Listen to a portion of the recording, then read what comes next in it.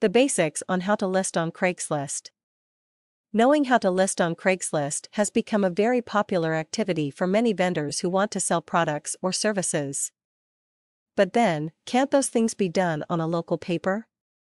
The classified ads should be anyone's option to make a sale easily, as the sale of the item can be done locally, within the vicinity of the seller, making the entire procedure more convenient and faster. However, as mentioned earlier, there are sellers who prefer to vend their products on Craigslist, most probably for the following reasons: they would like a wider audience.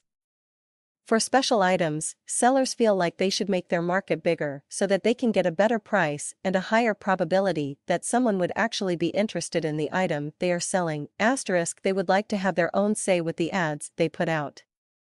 Newspaper ads are subject to editing, not to mention they cost. Listing products or services on Craigslist does not cost anything, and sellers have a free rein on what they can put in their ads. A lot of buyers nowadays do not bother with newspaper ads anymore. They would prefer to log on the internet and see what is up for sale and would rather consult newspaper ads when they need a job, but not for shopping.so. Can an interested seller learn how to list on Craigslist easily? Yes, the process is easy and actually devoid of too many unnecessary procedures. Here are the easy steps on listing on the website. The first step is to create an account with the website. Take note that there is no requirement for people to create Craigslist account to use the website. However, it is advised, particularly for sellers more than buyers, to do so for their advantage.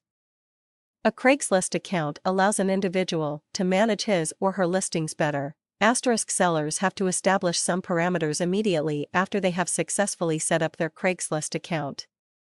This starts with clicking New Posting and setting the posting type.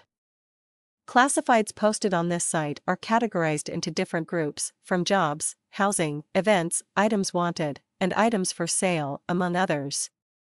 Further categories will be chosen after. Sellers should be careful in choosing which posting type they would put their ad on, otherwise, they could attract the wrong audience.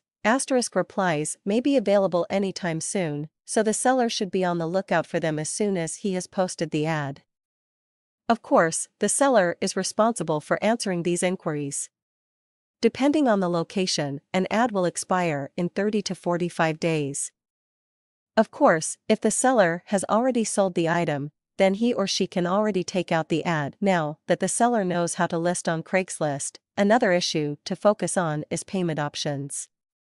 Currently, there are various companies that claim to provide convenient service in many transfers or payments. Sellers should look into options that would give them more benefits, like puppies.com. With this site, payments are transferred from the buyer to the vendor in a safe and convenient manner. Above all, the thing that sets Pay on Delivery apart from companies offering the same service is that it does not charge extra. That is huge savings, great for both seller and buyer.